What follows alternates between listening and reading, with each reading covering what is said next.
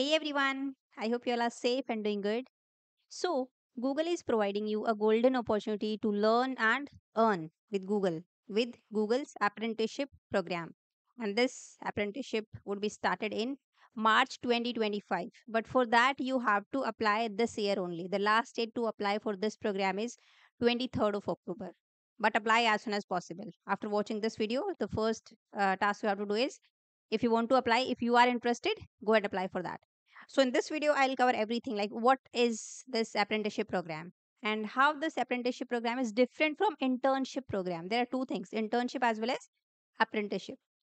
And in this program, how you can apply for this apprenticeship program, what is the eligibility criteria, what type of, what are the, selection process, what is their selection process, how many rounds, what type of questions will be asked, how to prepare for that. You will get stipend or not, right? This question, let me just answer this question first. Yes, you will get a very good stipend. Don't worry for this apprenticeship program, right? So everything will be covering in this video. Don't worry. So first thing you must be, wondering about this. What is this apprenticeship program and how it is different from internship? There are two things. Internship basically, and Google provide these two things, the internship as well as apprenticeship.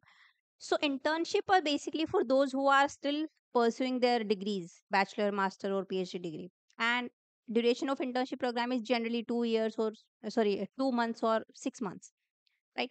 But this apprenticeship program is for those who has completed their degree or just graduated.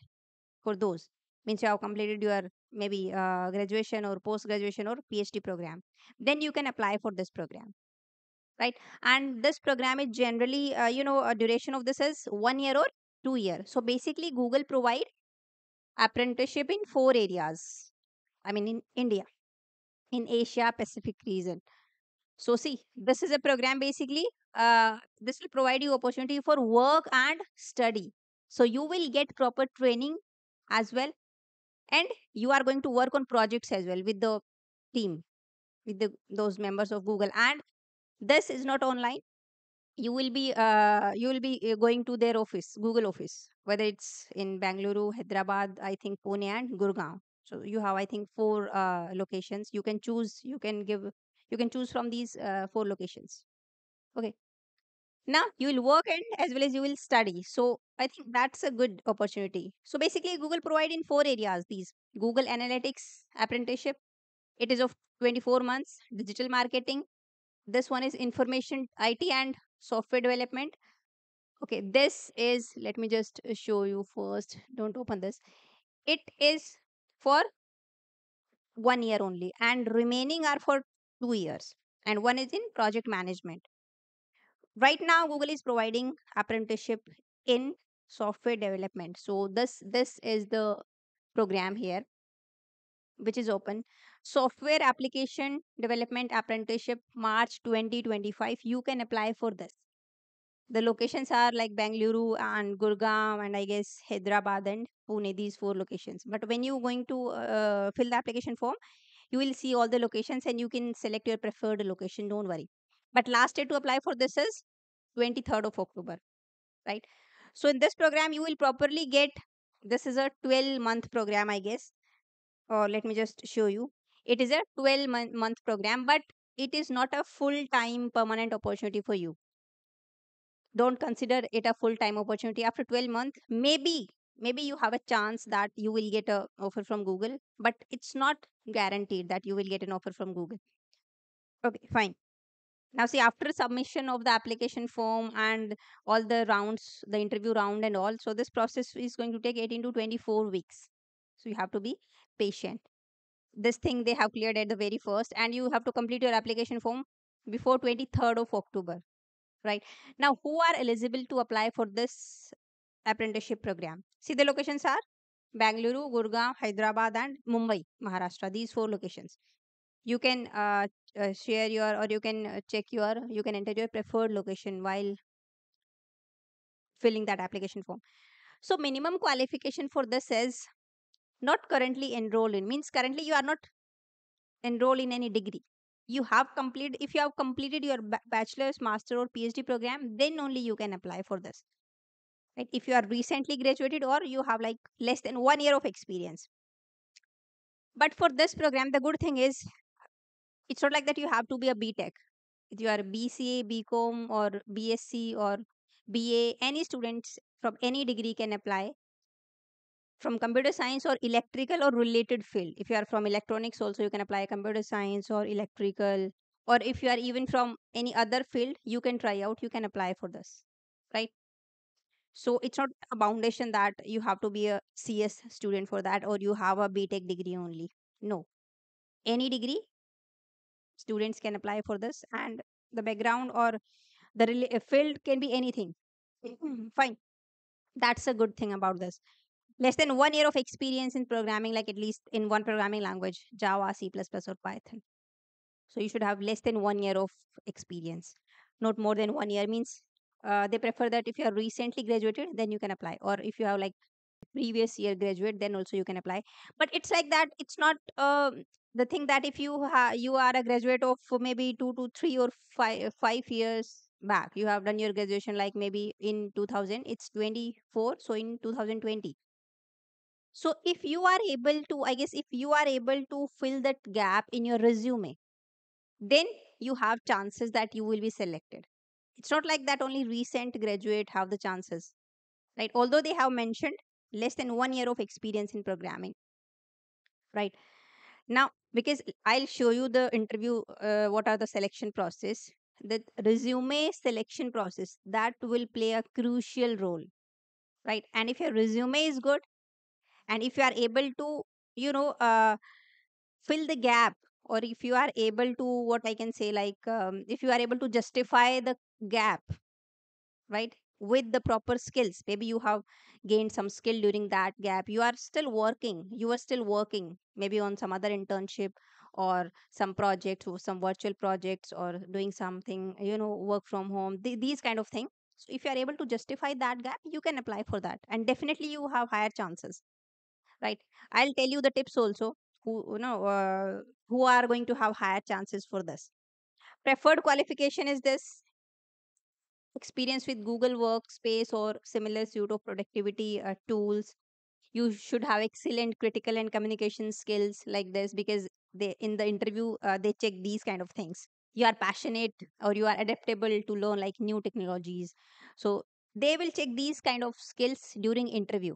Now let me just tell you first the selection process. That thing we'll see. So basically, 3 rounds they have for this internship program. First is resume selection, and this is crucial one. So you have to focus on your resume first for whichever apprenticeship you are applying right now, the application development internship.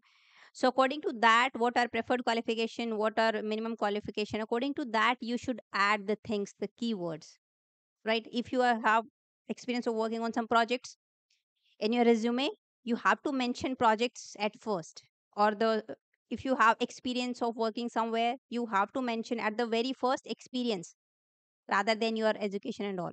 They want to know what you have done, right? The experience or the skills you have, rather than like your education, you have done BTech or BA or BCom and you have this much of CGP and all. This kind of thing doesn't matter a lot right now, in this case your CGP and all, right? But the work you have done, that matters a lot. So please prepare your resume. It should be a very good resume and only one page resume, right? Mention all your projects, your skills, your certifications, because that are going to play a very crucial role for this internship, for resume selection, right? And please mention those sorry, GitHub and LinkedIn profile, portfolio on your resume.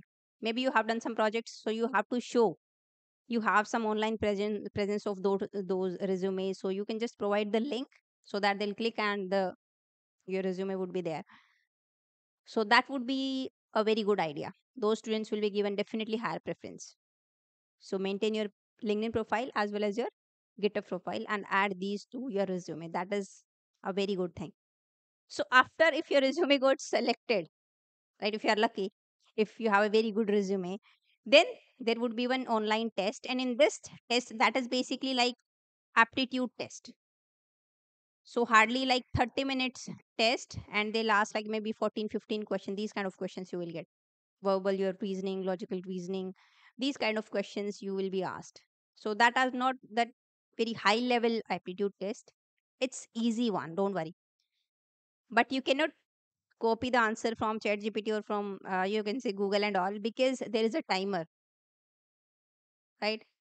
Maybe a few seconds timer, and you have to answer those questions in that time only, limited time. Otherwise, the question would be gone. So you have to take care this thing, right? It's not tough. It's like easy to medium level. Don't worry. Then, if you are done with this test, then interview round would be there, and there are generally two interview round. One would be your telephonic interview, right? This I'm telling you from the past, experience of the students, those who got selected in these apprenticeship, different programs in digital marketing or in project management or data analytics, right? Maybe you get face to face interview first. So generally they are you will be facing these kind of steps, or this is the selection process generally. It may change. And next is face to face. So in this telephonic interview, they don't ask the technical type of questions. They'll just check your behavior. Like they ask behavioral question. If you are in this situation, then how you would behave. They just want to check your strength, your weakness, your communication skill. Are you able to express yourself, right? Teamwork skill. So these kind of questions they ask. Like you will be given this situation, how you would behave in this situation, like this. So that would be your telephonic interview. It's not technical, right? So it is also not that much tough. Next is your face to face interview. Yeah, in this case, they may ask some technical questions, or they will ask some technical questions related to the apprenticeship. It means you want to apply, you are applying in application development, you are applying right now. So related to that, they can ask some question, right? So basic questions only, not that much high level questions. Fine. So you should have the knowledge of these things, whatever apprenticeship you are applying related to that, like the qualification.